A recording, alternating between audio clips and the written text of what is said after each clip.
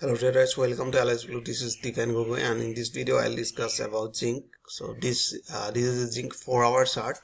In 4-hour chart, Zincl we have seen two ranges, right? This is the one range right now, market where is running right now, and another, this is the range, right? This is the another range. So in this area, like you can see, this is a supporting area, right? This is a supporting area.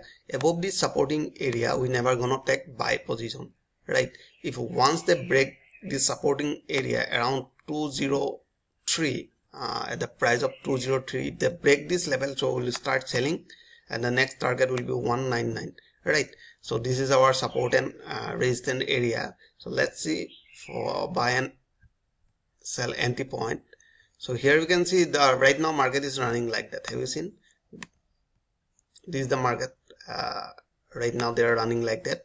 So here you can see the price is creating lower low and lower high. Have you seen here right now? And they are running in this range, lower low, lower high, lower low, lower high, and you can see, and the price is just following moving average 200.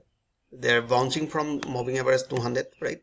You can see here. So have you seen this one, moving average? So if you wanna buy, just let them break this level around 490.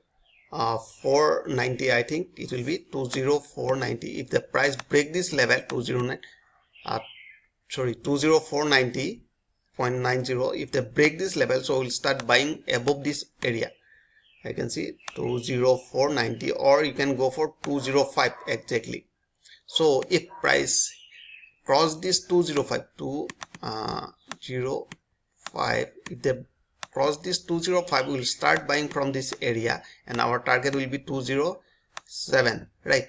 For the sell, you can see this is our sell entry exactly near 200 according to bounce trading strategy. So if you want to enter here, sell direction at the level of where is right now 203 or 204. If you want to enter here 204, if you want to enter sell direction here, all right, so our next target will be near this lower point around 203.